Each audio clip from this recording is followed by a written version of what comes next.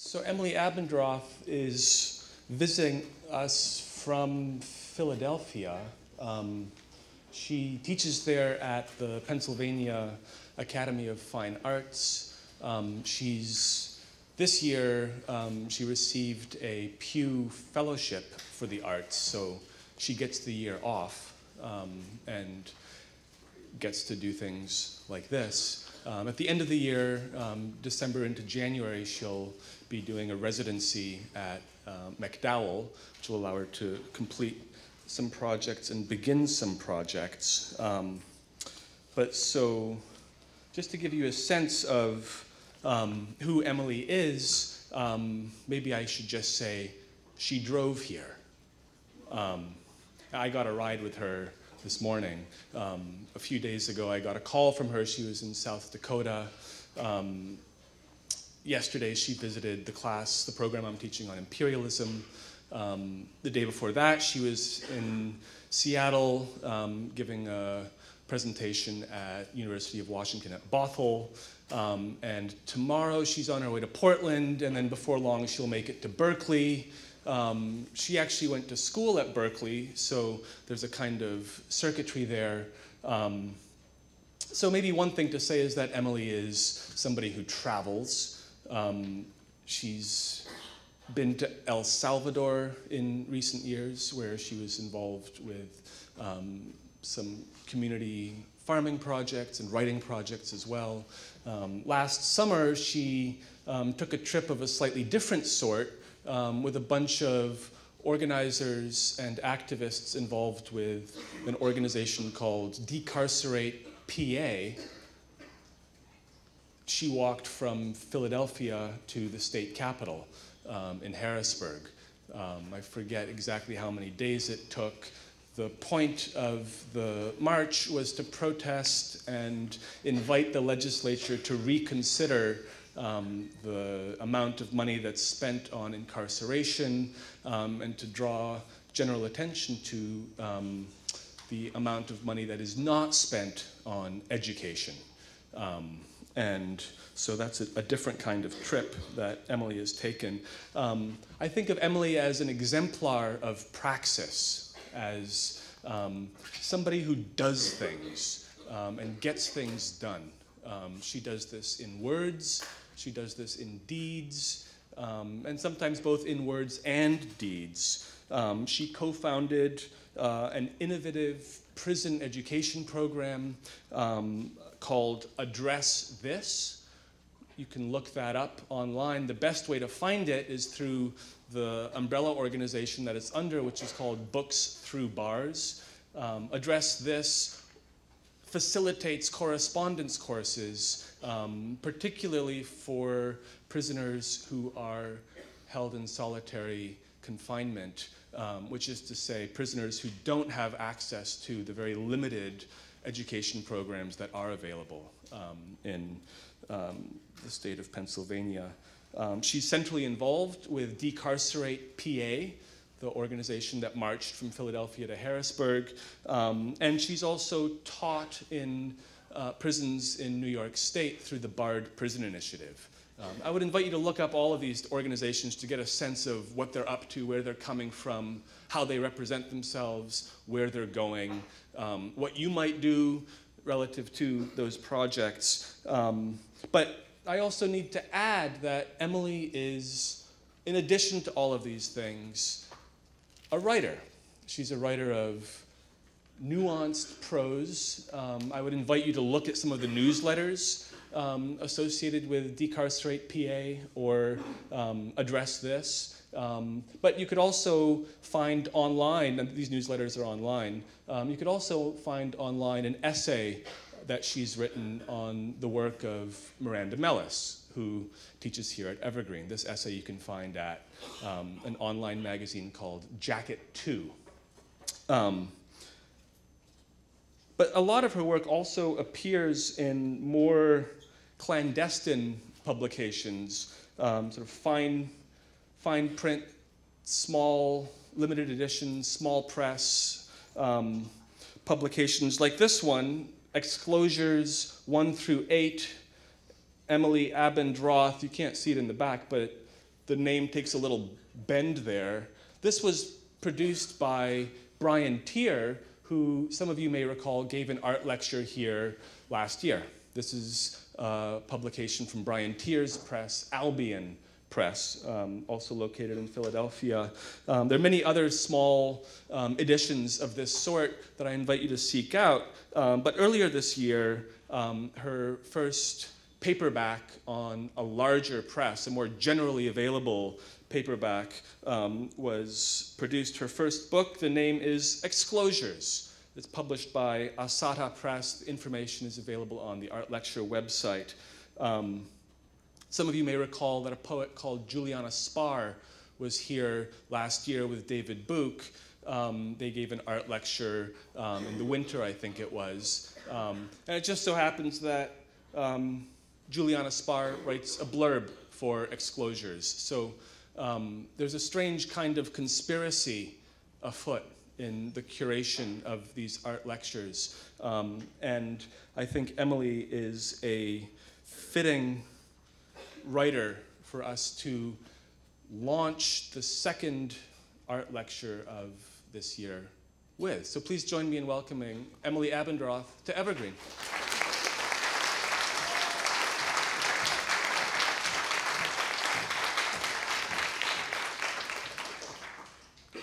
Thanks, Eric, and thanks so much for having me here. I'm going to try to get used to the incredible rise of this room. And it was exciting to hear from Eric sort of the array of speakers that you guys have had before. They are a bunch of people who have really influenced my own thinking and who I feel in deep conversation with. So it was exciting to see that like Tisa Bryant had been through, and Juliana and Miranda, and some of the people who you yourselves are lucky enough to have as teachers, like Naima Lowe, et cetera, that there is a lot of resonance, and I have grown a lot as a thinker and as a writer by being part of a constellation of conversations that those people all participate in. And I was gonna share with you some things from two different projects today, and then open it up for a conversation. I'm going to try and also talk a little bit about those projects as well as sharing from them. The first is from Exclosures, the text that Eric was talking about that just came out in May. It's a book-length work that's like a serial poem. So there's a whole, it's exclosure after exclosure after exclosure. They're sort of a numbered series. And then secondarily, this piece that's very much in progress on surveillance, so kind of thoughts, feedback on that one at the end is very much welcome. It probably will not ultimately have the form that it has right now, in which I'm sharing it with you, but I just wanted to give you a sort of sense of the scope of what it's trying to tackle or think about.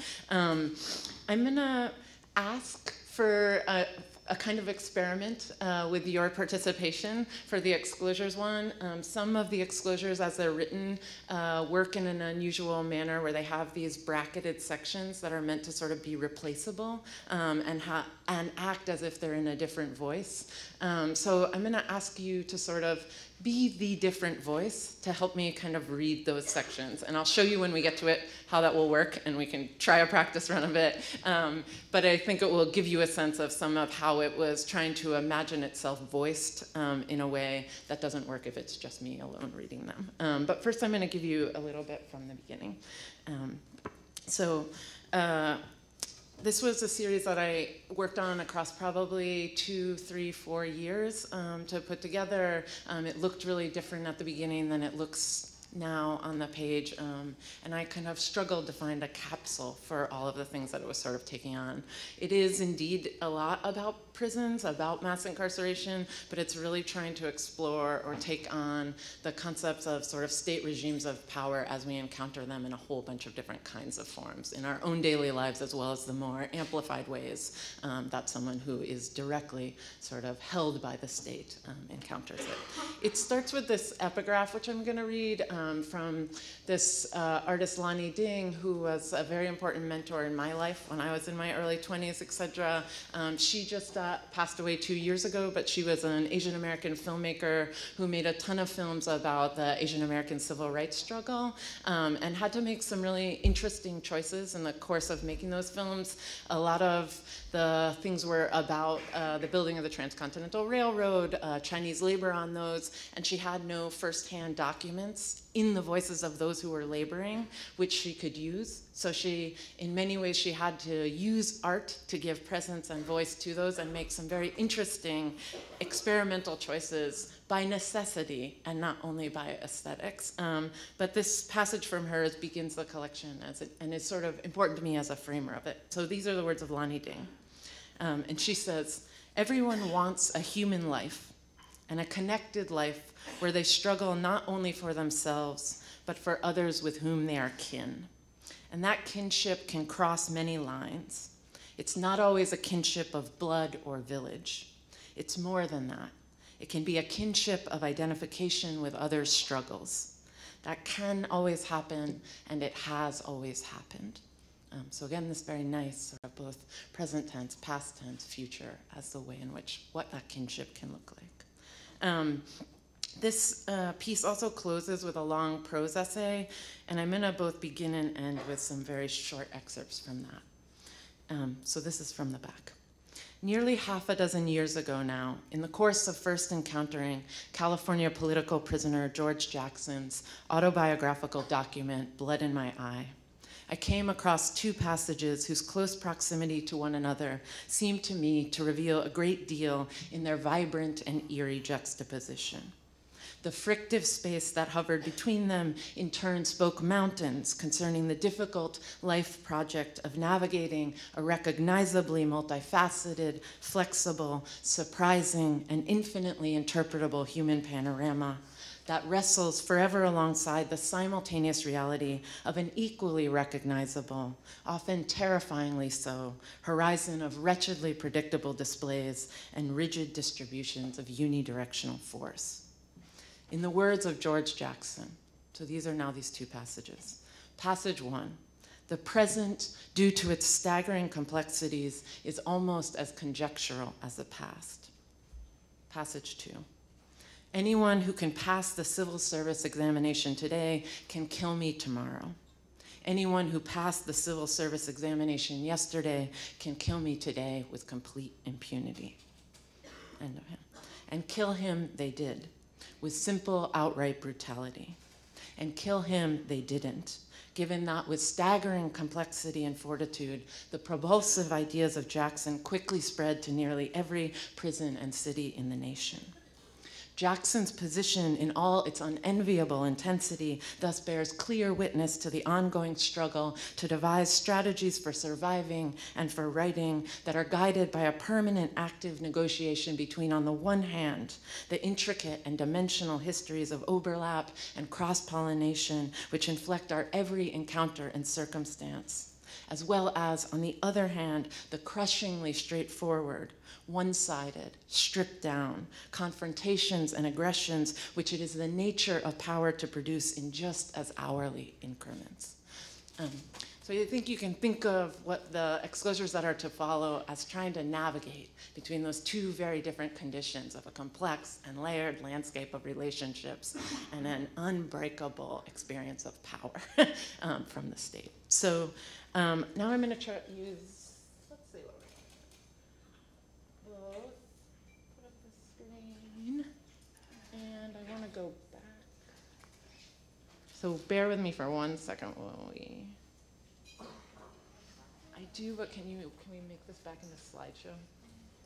Somehow reverted to. Maybe. Lower left. Next one. Great, thank you guys. We're gonna move. This has already become participatory. See? No. So I'm gonna these are gonna happen the way that what I'm hoping, so maybe we can try one. The black is what I'm gonna read. These parts that are in red are meant to sort of like happen as a kind of, any one of these could fit in its place. So, and they occur as a downward list. So I would say this form of, and then I'm hoping people will just pop out in however chaotic or popcorn style to say each one of these, and I'm gonna wait till they happen. So use your loud voice, Try it out, don't be shy. And this is, again, just so you can get a sense of sort of how the mechanism of it is working. The whole thing won't be like this. Just a few of them happen throughout. Other pages don't work like this, but I thought it would be a way to try this. So exclosure number 4. This form of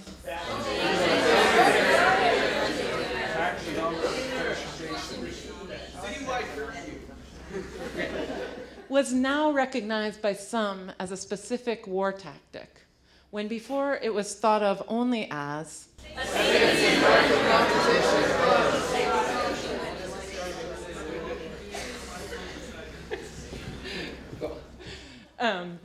can we try that one more time, where we try to just do not all at once, so you can hear them a little bit distinctly? Again, we'll try an experiment. So if wait till home alarm system happens, someone else say the next one.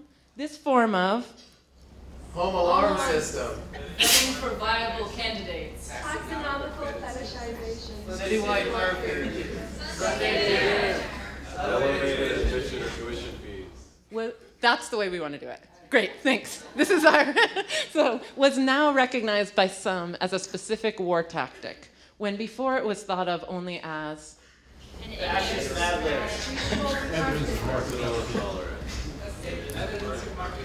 A necessary movement toward order. One inevitable inconvenience of life among society. A safety measure. Reasonable precaution. Great.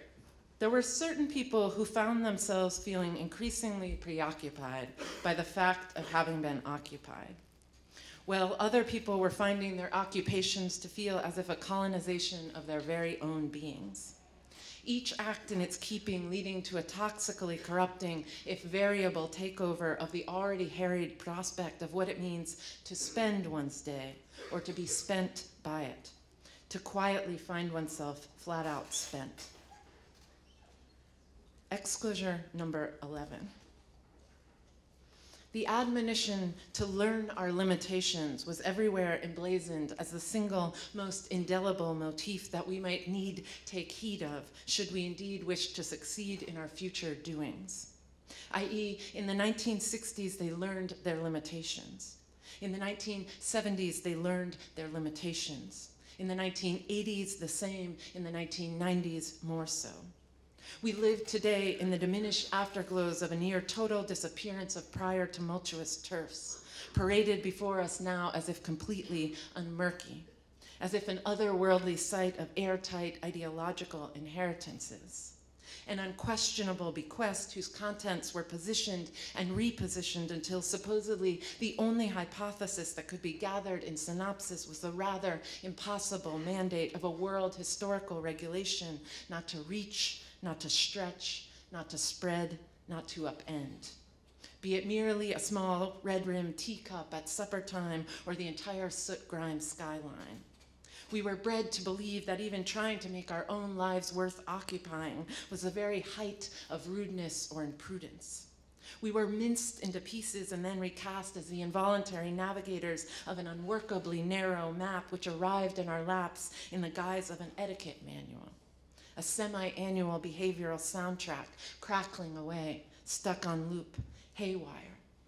Having reached the limits of recuperation, having graded harshly against the question of what it was she wanted to recoup, having first cooped herself up within the minuscule range of choices provided and then belabored those same joists endlessly, painfully, but without extension, the person tried earnestly now to ask herself, am I in my own life instigating punishment to myself and to those around me, rather than seeking rectification for our dynamics or solutions to our confusions?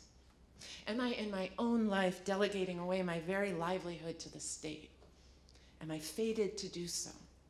Are these the dynamics that, if undone, could undo prisons, could undo derision, could undo imperialism? This obscene tension of scale, which the person variously tried to inhale or paled in the face of, was everywhere in the scenes around her. She felt, if only blurrily, the necessity to boil it down, without, however, making too smooth an oil of it. She felt like, shit, what I need to do is to evolve my paranoias, not to dissolve them. Exclosure number 9. And here, we're gonna try it again. Ready? The On-site crashing franchise. Elks Club. Nuclear family. Academic community. Bail bonds market. Professional social network. Sensor activated motion detector. does not have a monopoly on exclusionary logics. Its territory is fogged in the overlap, both mingled in and repartitioned amid the trap housings of others. A new parapet or palisade, a fading rampart, a bulwark, another workplace checkpoint, an impassable berm, a drug-sniffing vermin squad, an emerging prison hulk, the bulky and overarching chambers of angled steel lattice. I was treated very nicely, he said, accepting that I was in a state of perfect terror. What to make of the fanfare over crowd movement pattern recognition? What of a reef of bombs? Its geographic relief, a natural sheathing of ersatz habitat used exclusively by military hacks for waste munitions disposal, for blowing up ordnance in an oval of oceanic proportions. Today, as the Bering Strait is melting, it opens up new areas of the Northwest Passage, allowing for ever greater volumes of long-distance transcontinental shipping. It melts in significant part because of the arc of ever greater volumes of long-distance transcontinental shipping. We grip wildly at this, by destruction securing our mounting permissions. The deluge we wished for is kicked to the fore, tortured into further accommodations. Exclosure number 17. What we might ask is fighting age in an age of fighting, and who indeed qualifies for the opportunity to reach it, as if convening with a proper chronological mobilization or elected calendar destination, and not as having simply arrived there by having simply arrived at all. Yoked in smoke, a thick congregation of unwilling tutors arrive late, arrive inebriated, yet still catering to a broader order of border murder. What other girders might we usher in to support a palpable community acutely tuned to itself in its permanent tension with the existent? In its soft tapping against the unremitting, rigid distance of logics whose project it is to fence the persistent, the resistant, or the wily. The inflexible reign of a chain of ordering documents that need only state or feign one thing in order to erase another. How then to rediscover? Exclosure number 12.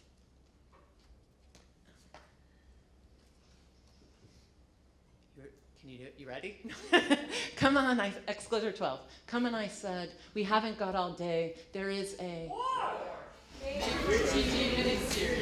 Midterm election. Financial meltdown. Titleship competition. On. After a long and pregnant pause, she replied, but I am not in the...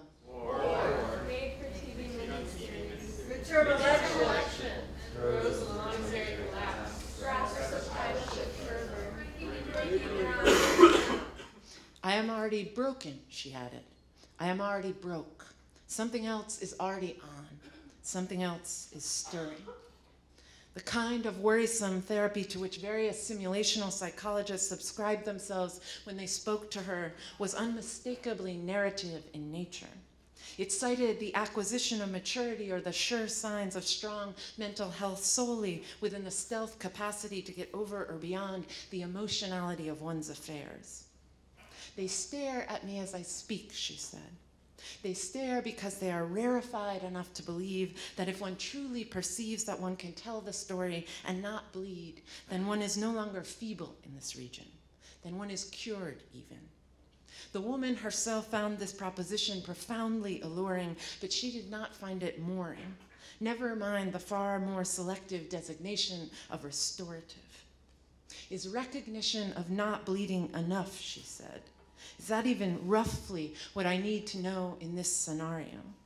To slowly and orally repeat the traumas until I don't treat them any longer as a wound, but rather only as a dead zone, as a lonely and isolated area of numbness. The woman further confessed, I know that I am not bleeding. Bleeding is the least of my reasons for dismay. Indeed, bleeding may be the easiest malfunction that I could dare to conceive of. The almost lovely straightforwardness with which, once unleashed, its redness pours forth in sheaves. And I'm going to do just 2 more of these. Exclosure number 19.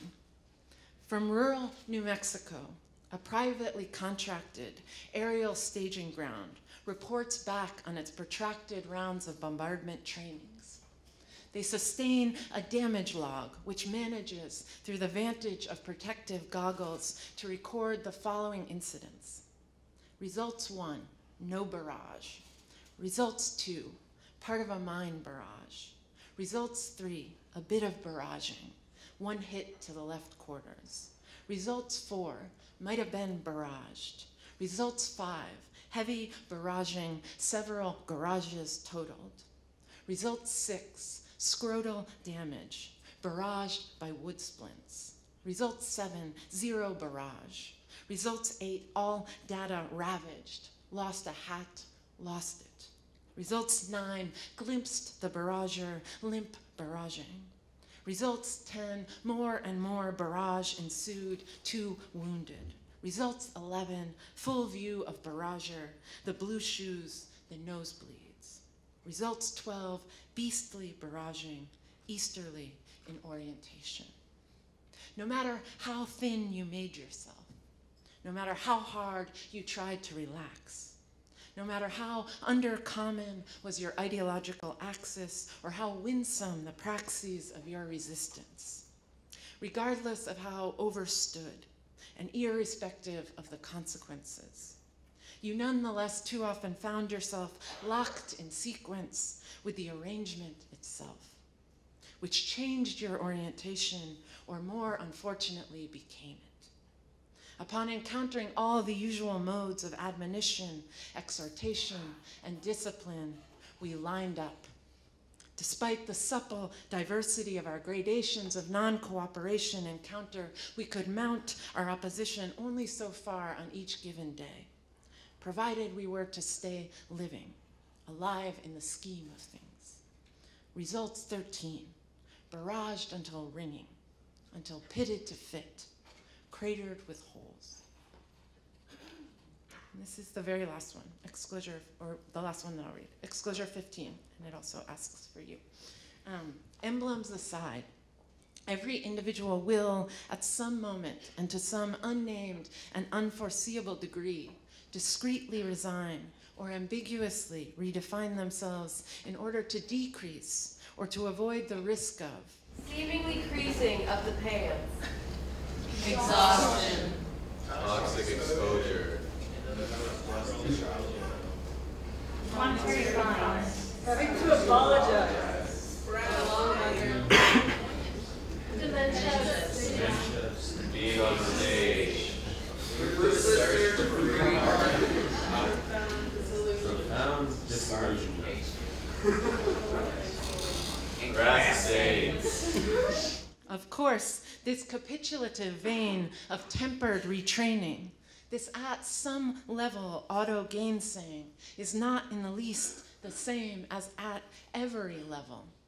It never the devil is. The resistance moves elsewhere. It flares, it waves, it brays, else we go crazy in the face of our own restraints. The mother who says, "Don't take my son," is potentially a friend, a daughter, a sibling, a father, an uncle, a semen donor, a seaman, a stewardess. The father who cries out, "Don't rape my daughter," is potentially a husband, a granddad, a niece, a sister-in-law, a lawbreaker, a cake decorator, a traitor. His daughter, in turn, is a bona fide otter. She's everywhere, a feral, if tottering potency of terrible agilities. Her cagey lack of fidelity before all the boundaries that she's been given is the best smidgen of radical hope that we've got to our lot. She's a polyglot. She knows it's impossible, and so she tries to make do with everything. She tries to make everything do. Great. So that's just a little sense.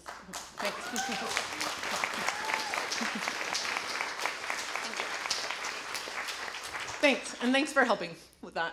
So hopefully you can sort of see why those want to be in another voice, that they have this kind of sense of like replaceability and a kind of role to them, and that there's a sense, hopefully for the reader, that their other content could go there in addition to the ones that's there, that that's an array, but it's also like replaceable.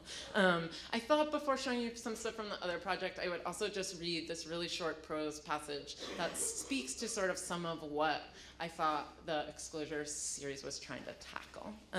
So I'm just gonna read you a very short prose passage by way of closing, and then moving into the next piece. In some ways, it also represents the sort of bleed over of what the next piece then tried to like re-enter.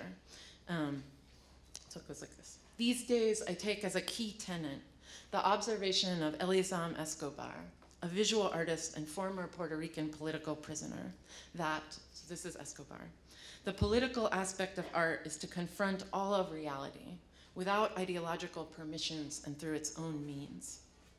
In the wake of that assertion, however, another set of questions still remains lively and open to investigation, i.e., how can we create and sustain a healthy exploratory poetics in these terms? How do we insist on keeping our practices risky in ways that actually nurture us as a community? Cultivating and supporting an ample, untapped dedication to reciprocity and its extension. What does it mean for so many of us to be at sea in these, quote, liquid times, while next to entirely without liquid assets? In lieu of that access to material property or security, what other kind of assets might we seek to build or restore among ourselves, and how much richer by far might we be for that outcome? What happens if we very seriously and daily seek to hold our very preservation as a commons, rather than as an individual stake? How does that change our lifestyles, our daily rituals, our tax files, and our writing practices? If, as the inimitable James Baldwin expresses, we have to, in every generation, every 5 minutes, make human life possible, what is that human life possible making poetics?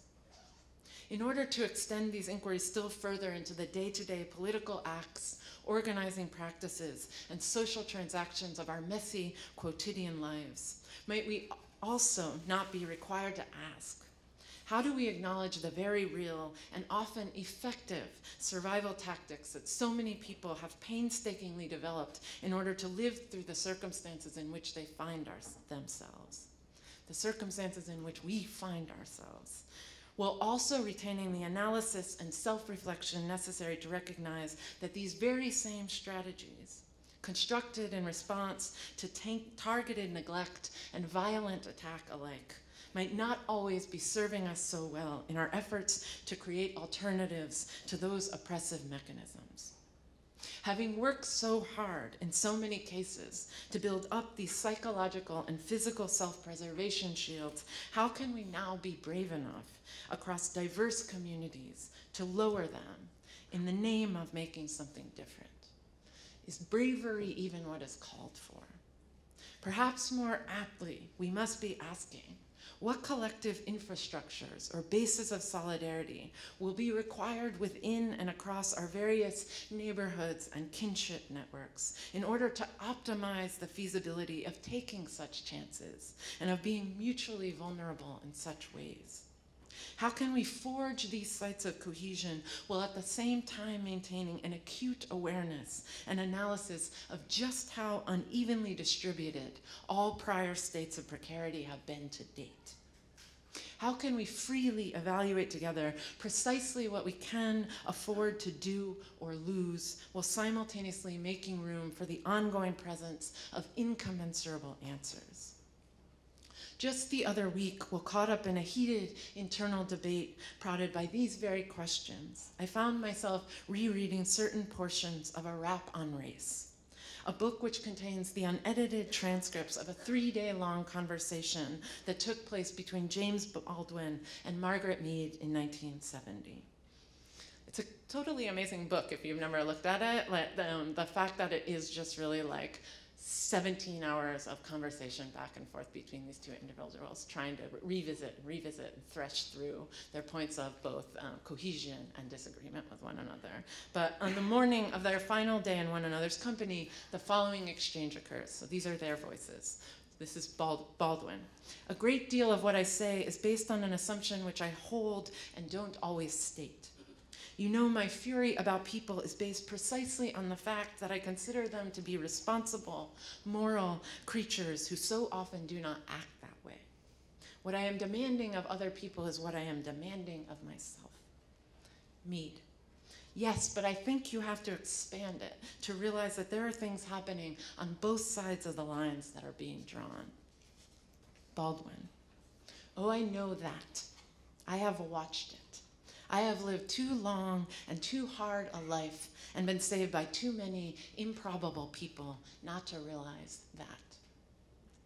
Despite my own multiple encounters with this text, Baldwin's use of that phrase, improbable people, never fails to move me to goosebumps, to haunt my mind with a certain daunting kind of electrical charge and hard-working optimism. It reminds me once again that one of the long-term aims of all of our efforts, artistic and activist alike, must be to constantly try to exponentially multiply the number of improbable people who exist in this world, ourselves profoundly included. Improbable caring, improbable alliances, improbable knowledges, improbable kinships, improbable poetics, improbable struggles, improbable couples and quintuples, improbable victories. To pursue the cultivation of whole communities of individuals who are constantly breaking new ground within and beyond the terrains of what has been predicted both for them and of them, both for us and of us. Thanks. So hopefully that just is a little mix of like a sense of kind of using that Baldwin phrase to try to think about like what an improbable artistic practice could look like and what it might open up in a realm both of aesthetics and kind of politics and so as a means to think through. The second thing that I wanted to show you guys a bit of, and I'm just gonna do like 3 because I want to leave space for conversation and yourselves. I have been trying to work on this long kind of poetic essay. Right now, also a little bit of like a slideshow. It works a bunch with images that has the working title right now of microfiche, microfilch, micromanage, microfeign, a series of reflections on the experience of surveillance and resistance. So again, sort of if you think about sort of George Jackson quote that this thing began with both like encountering ways that people find means around, beyond, below what's positive before them and means that they are very much subject to conditions of power.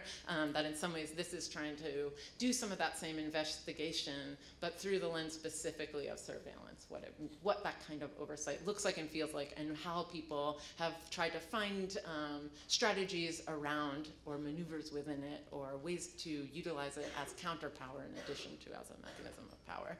And I think I'll just show you 3 of these sort of briefly so you can get a sense. It also is sort of a serial piece, so it moves as a series of reflections and allows itself to take leaps between. Some of the examples are historical and some of them are very much contemporary. And a number of them are also looking at other works, other sort of artists who are taking up or investigating this very concept. And I'm not gonna switch, did I leave a blank in between? Yeah, great. So this is reflection number 1, whose safety and how? In the September 2013 issue of Harper's Magazine, it was noted that the number of Americans who have, quote, top secret security clearance is currently roughly 1,400,000. Elsewhere, artist and geographer Trevor Paglen has observed that, so this is his voice, approximately 4 million people in the United States hold security clearances to work on classified projects in the Black world. By way of contrast, the federal government employs approximately 1.8 million civilians in the white world. That's the end of his quote. He's using black and white there in the way of black as in the invisible economy, right? Like a sort of military economy that is covert as opposed to overt. Sometimes security is a high-rolling, ill-advised, pseudo-glamorous, and dangerous gig. Other times, security is a middling and mind-numbing middle-class job, operating on the averagest of salaries. And with still far greater frequency, security scarcely even pays the rent or lends one the financial collateral for a monthly Adderall prescription or shoes for the children. In their latest collaborative performance project, the Bay Area-based artists Cassie Thornton and Byron Peters have taken up the task of scrutinizing the occupation of security in its many contemporary and historical guises, asking probing questions concerning just who or what is protected in such roles, and more optimistically, what a complete rollover into an alternate theory or vision of protection could look like. Thornton and Peters call their project the Poets' Security Force. And in their words, PSF is a mutual aid society that invites security guards to define what they would like to protect outside of other people's property, and encourages them to, quote, write poetry, not your property, write poetry while at their job. Use the report as a creative project. Protect on behalf of all people, even when only assigned to protect the interests of a few. Act vulnerably. Represent their own complexity. So last summer, I went up to sort of participate in one of these workshops that they were conducting around that as the Poets' Security Force. And they advertise these as Craigslist positions that were paid by the hour under security. So it was a temp security job, but in which a very, very different kind of thing happened, which is that a group of people got together for a kind of frank conversation that they would not otherwise probably have a forum to participate in, where they were asked to answer all these questions about sort of, what do you protect? What are you actually protecting? What in your own life would you care about to do such a thing? How would you go about doing it? Very often, of course, those answers did not match one another. So I'm going to give you a little. The application form for a Poets' Force position, as posted under the online temporary employment category on Craigslist, includes the questions. How did you learn to be a poet or security guard? What do you think security is? How do you make yourself feel secure? What do you do to make others feel secure? What do you value most in your life in the city of your residence? How would you or do you go about protecting it? The answers to these questions are often fitfully impossible to synthesize or to bring into accord.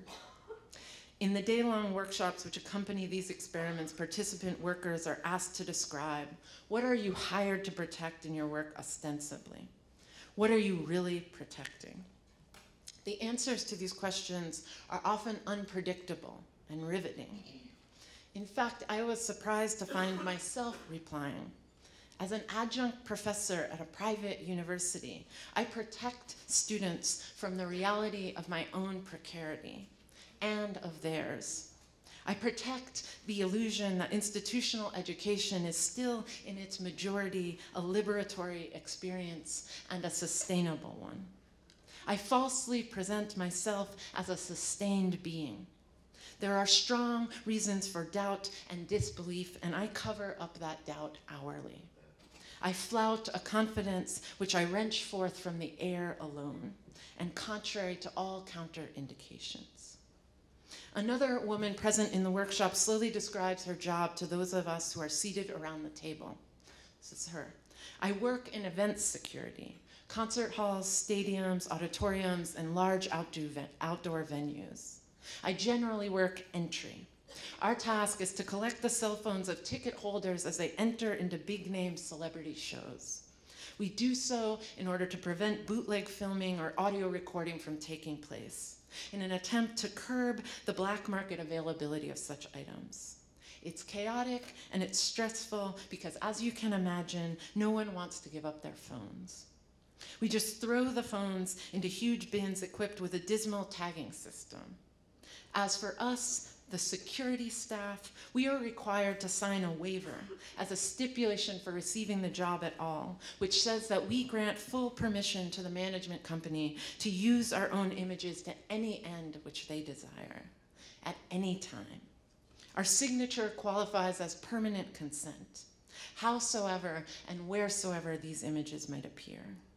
Failure to sign this form is cause for immediate termination of the position. The pay is $7.25 an hour. Can we call these phototoxic conditions? I.e., occupationally speaking, it looked like what you needed and then it needled you. The facilitators proceed to ask us, what are you afraid to lose? And we fill the whiteboard with replies. There isn't enough room for the magnitude of our outlying fears and concerns. This is what cannot be insured against. This is what eludes the capacity to compensate one for one's losses. In her unorthodox poetic text on drone operations and long-distance warfare, author Catherine Taylor writes, so this is a kind of a long passage from Catherine Taylor. We long for autonomy from danger. And in order to gain this, we cede our agency to others who will stand in our place, whether they are human soldiers or autonomous weapon systems. Inevitably, the desire for safety creates new dangers. It can be tempting to protect our security at any cost, but the cost of security can remake us. It can turn justified acts of defense into preemptive acts of tyranny. It can transform defenders into predators. We turn from the drone named Global Observer to the one we call the Predator. We turn from the Sentinel, Heron, and Hermes to the Hunter, Avenger, and Reaper. We watch them perform in scenes of declared combat like Afghanistan, and then watch them restage in undeclared ones like Pakistan or Oakland, end quote, with newly enhanced properties and features, with the chance of intrusive ransacking ranking very high on the list of inevitable probabilities. Another woman teases her friend. If I had a proboscis for every time my safety was turned against me, we wouldn't have a pollination problem in the Northeast. If I had a turntable for every time my safety was turned against others, there'd be one motherfucking DJ station on every corner. This is the very last picture. I'm going to then move to the next session. This is just kind of interesting in that this is an amazing person who is also participating in that project, but he was coming from his other security job to come do this workshop. So these are the shirts that the Poet Security Force made, but you can see there's actually 2 layers of security shirts that he's wearing at that moment, because he's taking a break from one security job, going to this, we'll remove this shirt and go back to the other. His story was super moving. I'll just do like one tiny sentence of tangent in that he does residential security, and in the Red Hook neighborhood in New York City, which when all the various storm stuff had happened, he was just talking about it was the first time in his job where he could actually perform something. They were given leeway to then help people carry things up the stairs, help them for older folks who were on oxygen, all these various things, actual things that felt like protecting the safety, the livelihood, the welfare of those who are in there.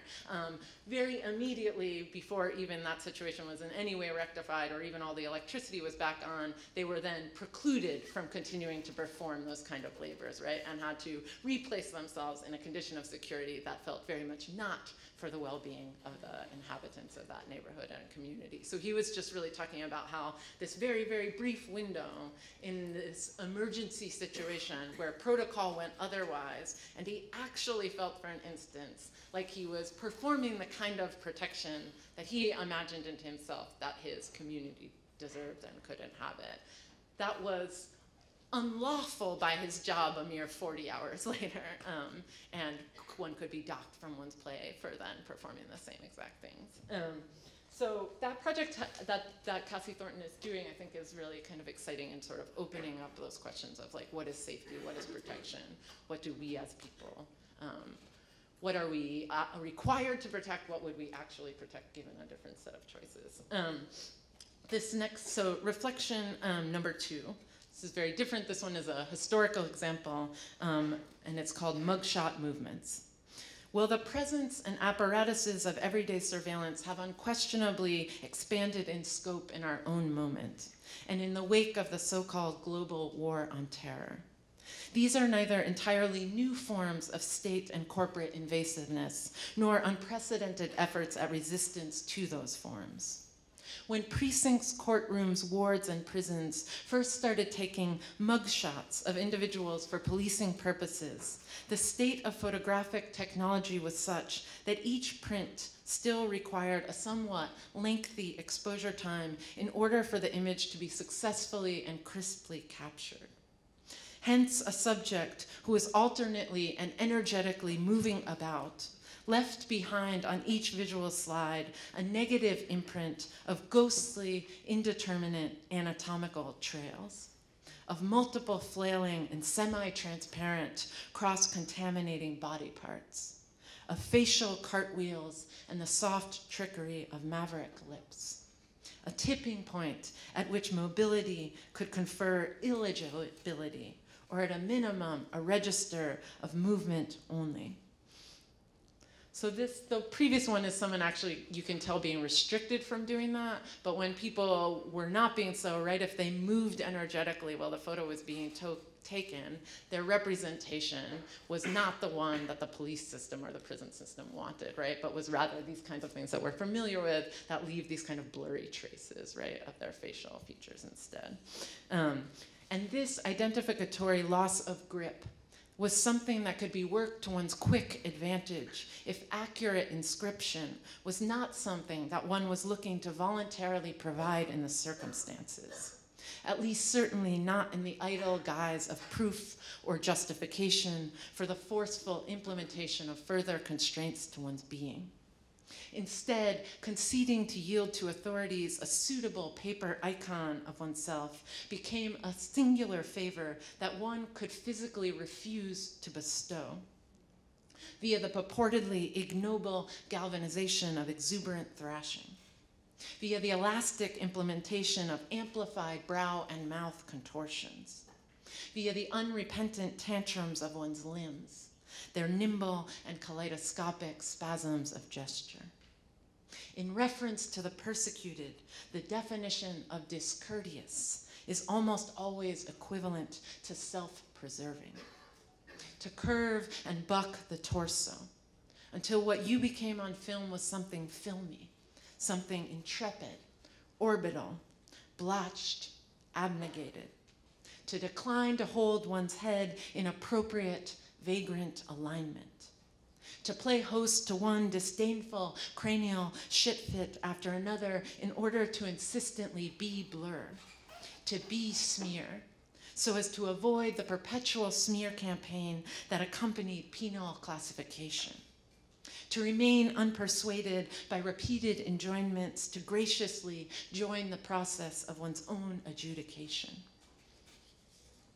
In response to such mendacious overtures on the part of the captured, the presiding overseers subsequently tried to elide any prospects of acrobatic technical sabotage through the use of such interventions as the introduction of metal forceps to station the head, the gratuitous lending forth of leather straps and rigid iron clasps to master up preferred photographic postures, the clasping of a guard's hands around the animate neck of each and every detained person, the urgent, commanding guide from behind who requires of his subject a dejectedly compromised but upright demeanor, the lord of the manner and of the mannerism, who mandates stillness for the sake of a criminalizing likeness, regardless of whether the one so violently nested in those cupped palms likes it or not, liked it or not. A hot war over representation fought before the untoward and cold impatience of the camera lens. Its well-penned and pinning documentations. They stood ranged, wide-wayed and strong-greaved in metal sleeves, truncated to mere trunks in profile, filed before a sinecure, a circular aperture, a sure matter of record, a muscular impression, a bent joint, a joist cavity, an all too moist exposure. A rogue composition whose subject was nonetheless still capable of rejecting its frames. Sometimes the gamest foil you need is your very own body in recoil. Sometimes simply by whispering, an uncooperative or indecorous voice can go blissfully undetected by even the choicest of systems. And then I'm going to skip this one section that I was going to do. And I'm doing thanks. And I'm going to just, so ignore these pictures. They're related to another section you're not going to hear. And I'm just going to close with this very, very last one and then open it up to yourselves. So this is reflection number 5. Again, these are just sort of a smattering, and they're not in the order or sequence that they actually appear in there. It does alternate kind of back and forth between historical and contemporary, so it doesn't move chronologically as a piece, and is trying to create kind of cross-conversation between these. And this will be the very last. And this is reflection number 5, Cam over 2013. The social anthropologist Philippe Bourgault has noted that in many ways, the experience of consistent, systematic surveillance is a class privilege. Whereas elsewhere and for everyone else, the phenomenon is encountered more as a dragnet, an unfettered barrage of gaudy but arbitrary enforcement, sweeping its erratic tracks across the city streets, targeting people via spontaneous displays of both deeply ingrained historical prejudice and present tense political gainsaying.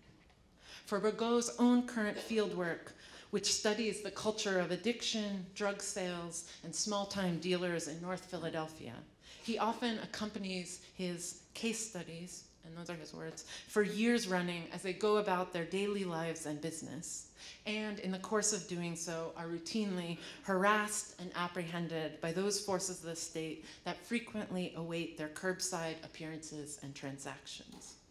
In 2008, a gathering of Bourgault and 5 Latino men from Kensington was abruptly interrupted when police violently threw them all to the sidewalk, kicking, searching, and citing them. Only Bourgault was able to ultimately fight the charges. He leveraged his at-large, Ivy League, and heavily endowed university, the University of Pennsylvania, to perform independent, friendly DNA tests and background checks in his own favor, at a cost of thousands upon thousands of dollars. With the help of his white-collar status, he had himself professionally cross-surveilled in order to produce an officially legitimated, self-exonerating counter-record. Whereas everyone else was compelled to plea bargain and was left with significant criminal imprints, even if and when they avoided jail time. In other words, they lacked the requisite class status that was required in order to bring forensics to their own aid. They were baited and then found that they couldn't, in turn, rise to the occasion to abate the tendencies of their own pervasive demonization by others. They simply couldn't de-rudder the laser-like attention drawn to incriminating details only. To monitor, to disrupt, to neutralize. First, they were counted twice, and then no one could be troubled in the slightest to acknowledge them. First, they were meticulously censused, and then they were outright censored. Or we are. Doubled down upon loudly in those incipient moments where involuntary forced speech is a mandate, and then once more upon the hardcore imposition of long-term penetrating silence. The more the word safe is repeated, the worse our worries become. In February of 2013, a participatory game of public interference with the optical regime of the state was anonymously instigated in Berlin, Germany. Its organizers publicized, so this is from them themselves, the idea of cam over is to destroy as many CCTV cams as possible, and for this we decided to announce a competition, end quote. It was an open public invitation. In order to join this dynamic and ever-shifting live action game, all one needed was a group with a name that started with command, brigade, cell, or platoon, and ended with a historic person. Points were awarded for the most creative, destructive acts, and multiple videos of said maneuvers went viral.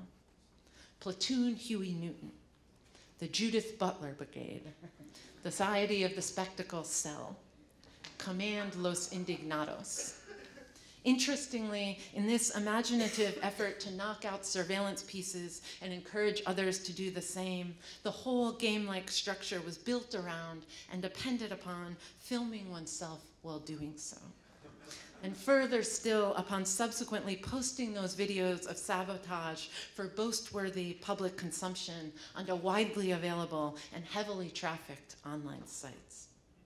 In other words, as a concept, it was tightly reliant upon the scrupulous documentation of one's own most self-incriminating behaviors, offering the lingering question of, to what extent does this disruption leave the central model and its dynamics intact, even as it destroys discrete mechanisms? The cam-over game ended on February 19, 2013.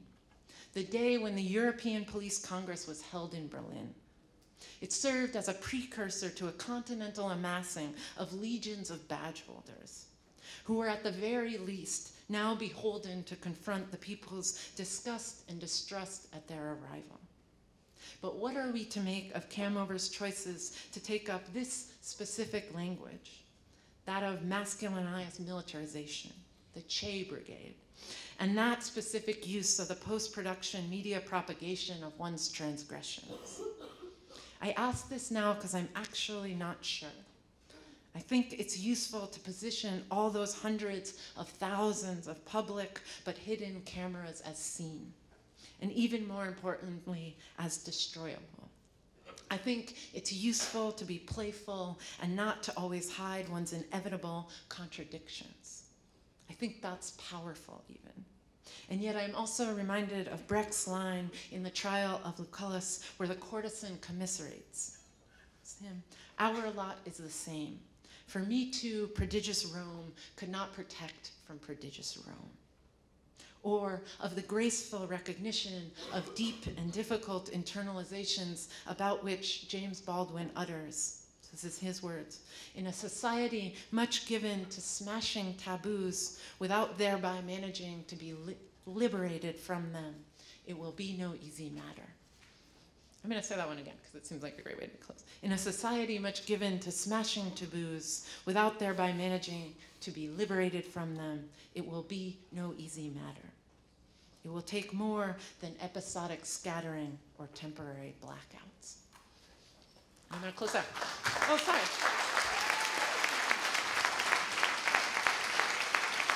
Thank you.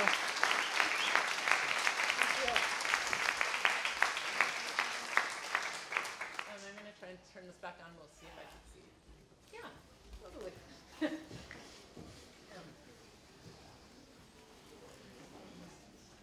So thanks, you guys. I don't know how this second part usually goes. I wanted to sort of, I think, open it up to Q&A, but I don't know if there's a mic that goes around or. Yeah, I think if there are any questions, this would be a good time to ask them with Emily. And if you're in the way back, sort of wave your hand so she can see you, and then sing out so the rest of us can hear you. Do you want? That's great. And then let's get the walk around mic, sort of, Maury Povich style or whatever it is. Yeah. So I saw one hand. Cool.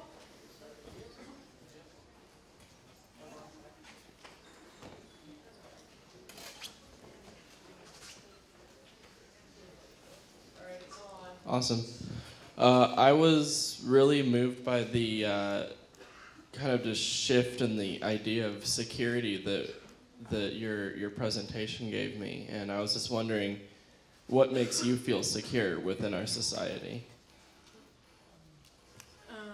I think, so this is the part where sort of like my artistic practice and like what the ways in which one might try to incarnate that as a kind of daily lived life. Like the work that I do, organizing work around Decarcerate PA, is really trying to trouble through that set of questions, and to think about that where that mass incarceration as this phenomenon exists that we're trying to dismantle, and we're not trying to replace it with another mass institutional structure. So the platform of that group has really has this threefold thing that is sort of a demand around no new prisons, like a very practical, physical, structural one. We should stop building these, right? And that we try to be very much included in that, like this notion of also detention centers around immigration, that there are these other kinds of imprisonment that are happening that are equivalent. But then the second one is a demand around what decarceration would look like, and it's really about sending people home, not just not building these new ones, but figuring out that tons of people are in there for addiction things, tons of people are in there for poverty things, tons of people are in there for acts of violence, but that were the conditions that created them are remediable, and they're not intrinsically quote unquote violent people. And so that that we can imagine solutions to that the prison system itself is not actually posing in any way, shape, or form whatsoever, and that if we actually inhabited the idea, not even just of restorative justice, which is certainly an improvement, but often leaves someone, just restoring someone to the very spot from which they were in a desperate spot anyway. But these notions of transformative justice, that what would it mean to actually change the conditions so that people collectively could make different choices than what they do. And the last one of that platform always tries to be reinvestment, that we actually can tell you where else this money should go. We're not at a loss for the ideas of how that could happen. And we can name all of these things that have been gutted and defunded, that if refunded and then even differently funded above and beyond the paltry things that pre-existed as a social welfare network or whatever, would change the even need that I would say is in part illusory or invented that we have to have these institutions in the first place. So I think for me, that daily work tries to rethink that. It's messy sometimes, right? Because we don't all collectively as people have all the tools available to us to let us make different choices. So trying to incarnate transformative justice when every other mechanism around you is built punitively and oppressively around these other things sometimes doesn't work out perfectly, but I think it builds a kind of community structure that's more capable the next time than it ever was previously in terms of building these resources. Thanks for that question. You can yell if you want, but.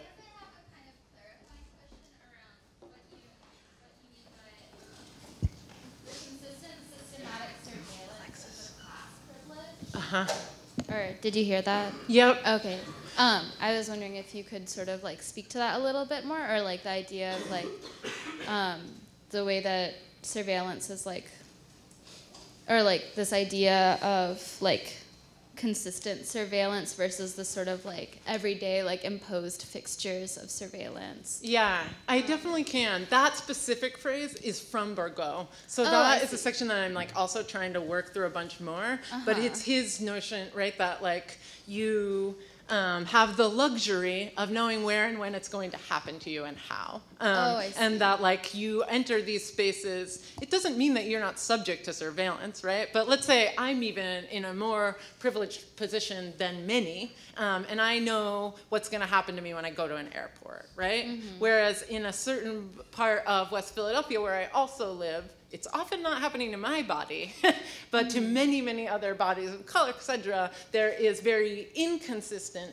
but pervasive dragnet stop and frisk. Right. Right? Which is I might go to that corner one time, it will happen. I might go to it the next time, nothing will happen. The next time it might happen 20 yards ahead where I've never been sort of stop and frisked in the past. And also, I think in the example of what happened to him and those other 5 people is deeply illustrative of when can you ever leverage surveillance in your own favor? Right. Do you have the resources to sort of do a counter DNA test or something like that? Right. So it's that thing, right? That some of us are able to elect when we project share our image. The same maybe with that early one that was looking at the folks who work security at events, right? And their job is to prohibit the proliferation of certain images. At the same time, they are subject to their own image being used where and how and when whatever circumstance it could happen as a condition of getting a wage at all. I'm interested in the sort of relationship between that and this idea of like documentation around surveillance and like the documentation around like bringing like the cameras down and like that connection with like the idea of like social media or like data mining like with the NSA and stuff and like ways that like certain people are protected or have protection against those sort of surveillance strategies while others are more vulnerable to it. Yeah, and I think that's of a super, I mean, I bet you have a bunch of that, but like in relation to the Ferguson stuff too, right? The demand for surveillance cameras on the police cars or on police themselves so that there's documentation of what they're doing. On the one hand, that's a powerful demand. On the other hand, it's sort of, there's a bit of disempowerment in it, right? In that you do not feel that you can actually gain accountability from any of these features or structures. And so you're trying to mandate the one thing you think you might be able to, like, if we can't get justice, maybe we can get surveillance. It's almost like this, like, the recognition of that these forces act with impunity and without accountability time and time again. Where I am in Pennsylvania, there just was these, they weren't hunger strikes, they were boycotts in the dining halls in the prison system there in relation to both these food cutbacks and all these egregious condition things that were happening inside the prisons there. But one of the demands similarly was to have this takes more setup than I meant to have to. When you're in the restricted housing unit, you then, in order to ever get out of it, you have to see this board of people get a sort of quote unquote hearing. You should think of these like military hearings where there's actually no oversight of them whatsoever. And like you can never present sort of evidence on your behalf. No one is like accompanying you in the course of that as your lawyer or anything equivalent to that. But one of their demands around these boycotts was to have those hearings recorded. In part because those hearings are completely unaccountable, right? And that's powerful that they're demanding it. It also is coming from a spot in which they're pretty hopeless about actually changing the nature of those hearings. So I think it's like, it's a really useful one to look at in terms of the matrix of possibility. Yeah. Thank you. No, thanks. Yeah, sure, sorry. I'm interested in how your poetic practice and your academic practice kind of constitute, collide, or depart from each other. And also what the role of mutual vulnerability has in those things. Yeah, okay, should I say the question? I'm interested, I'm repeating her exact question. The question was, I'm interested in the role of your poetic practice and your academic practice, and then secondarily, what the space of, or the capacity of mutual vulnerability is in those several worlds. And I mean, I think you can hear that a little bit in the adjunct part one of it, right? Of thinking about what are the economies even of these institutions of universities right now, and how might they also be spaces for reformulation of how we interface with one another. For me, also, I'm always trying to figure out, like, what's the relationship of my poetic work and, like, one's organizing or activist work. And that becoms, they're deeply related. Like, neither of these two pieces would exist as they do were I not engaged in those grassroots movements as one was. They are slightly different in that I think the space of those grassroots movements are responding to very acute conditions at all times and kind of mandate a set of strategy and tactics that are responding to immediate conditions of abuse, deprivation, that require a kind of practicality that you're very much like trying to end this condition, and therefore sometimes compromises in the way, like how one is visiting legislators, what one is trying to argue for them, that the poetic space is a real relief in terms of actually being able to speak in very different fashions than sometimes the political sphere demands as a strategy. So for me, the site of the poetic then becomes that spot where you can really sort of sound out the full reverberations of the costs, the consequences, the landscape of what's taking place there, without the very necessary mandate to sort of be in a reactive response thing to permanent attack. Mutual vulnerability, I feel like that's a big, like, I really like it as a question. It's like, I am trying in my life to cultivate space for that in all of the spaces that don't necessarily invite it. And that's work that you do with others, like not just yourself. And so I think that has looked like a bunch of different things, and in terms of how one has tried to incarnate that in a classroom versus how one has tried to incarnate that in an organizing meeting. And I think for the artistic stuff, it is like being part of a larger set of conversations that are sort of informing your work. And doing poetic work has been very exciting in terms of opening up space. Like when this book came out, like half of the first copies that I got, sort of like my complimentary copies, went to inside the prisons to folks that I've been deeply collaborating with for a long, long time. And I think it's sometimes nice that you can open out. And some of that was like, because my work is strange and experimental in these various kinds of ways, it can feel a little vulnerable to like be working in this other medium, and will it in any space, like sharing it here or sharing it in these other ones where that's not usually how you're talking to one another. But it has been really amazing to kind of open up, and many of the folks who I constantly collaborate with are themselves writers, et cetera, on the inside. So like to have differently layer the level at which we can be conversing as well as organizing together. So it's been nice. Yeah, sorry.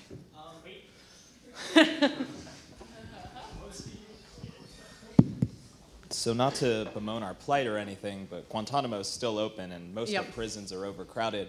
So I don't think the goal of not building any more prisons is going to solve anything. I would challenge you to maybe build a prison and take in these prisoners and treat them how they're supposed to be treated to set an example. And, you know, acting like that surveillance is over because all these people back in February a year ago smashed cameras, or that... I'm not acting like surveillance is over. Well, that piece wasn't trying to say that at all, actually.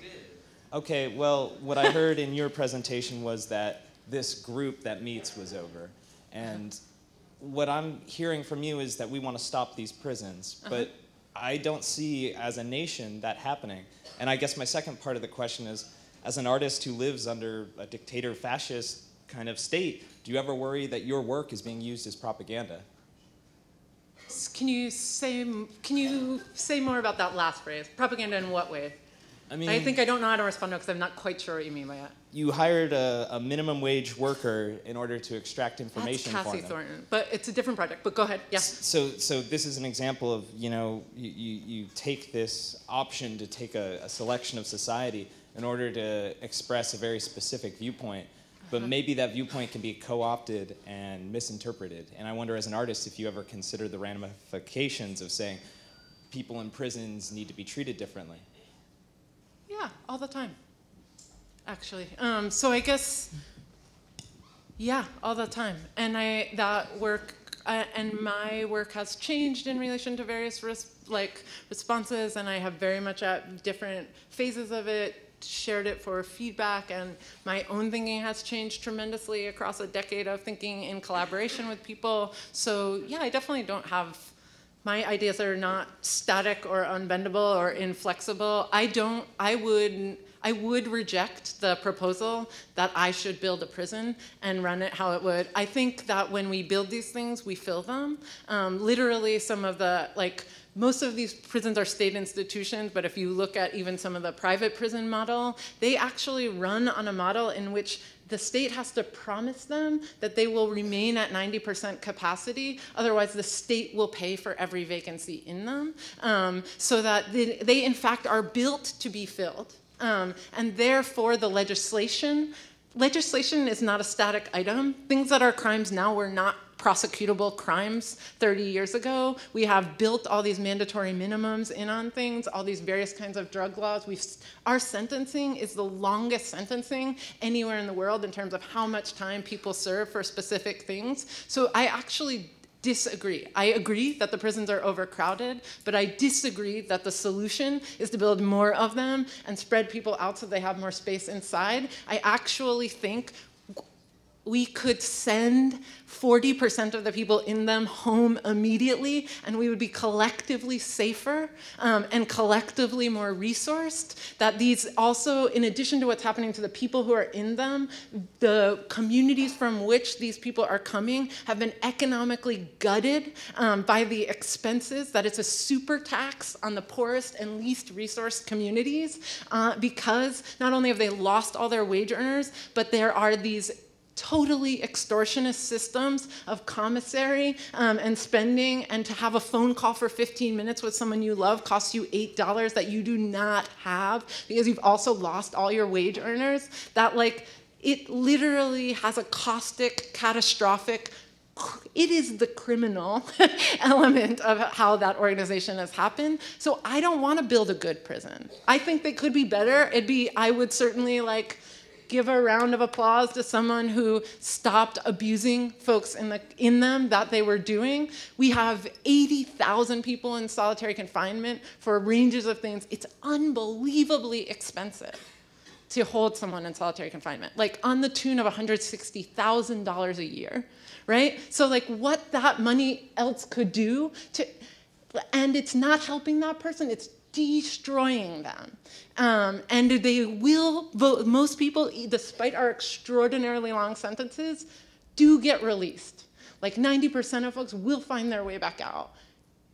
We have some choices in terms of in what condition they find their way back out and what they feel like they have as interior resources and exterior ones in their communities for how they do so. And